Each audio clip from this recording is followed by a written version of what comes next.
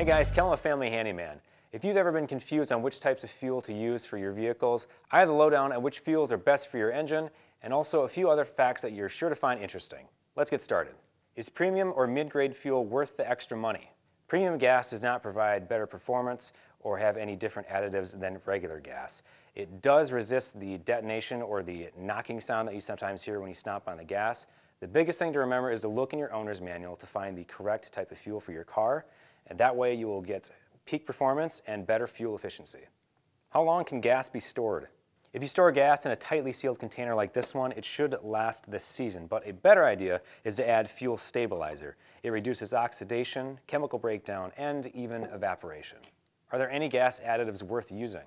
Some people like to use additives or cleaners in their fuel, but there's no magic additive that will increase fuel efficiency. The biggest thing to remember is that you want to select an additive that has the compounds PIBA or PEA in it. If it does not have those compounds, you should not use it. Is a major brand gas better than a lesser known brand? This might have been true 20 years ago, but the biggest differences between gas station fuels is the cleaning additives that they put in them. And the EPA has certain mandates, and there are over 150 components in fuel, so it's basically impossible to make a claim of which fuel is best.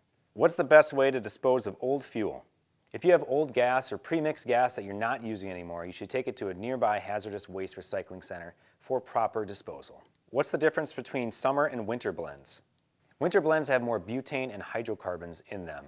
And the summer blends, they cut back on those components and they return to a more normal blend. So it's super important to use the correct blend for the proper season.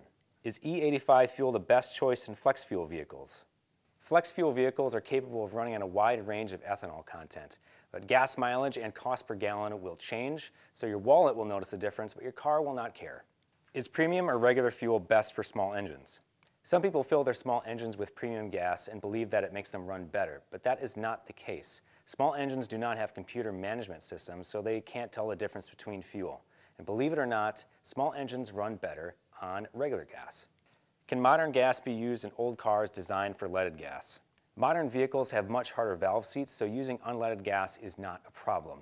But if you have a classic car, you should buy a lead substitute at an auto parts store and put it in the fuel tank. That way you will protect it from wear and tear.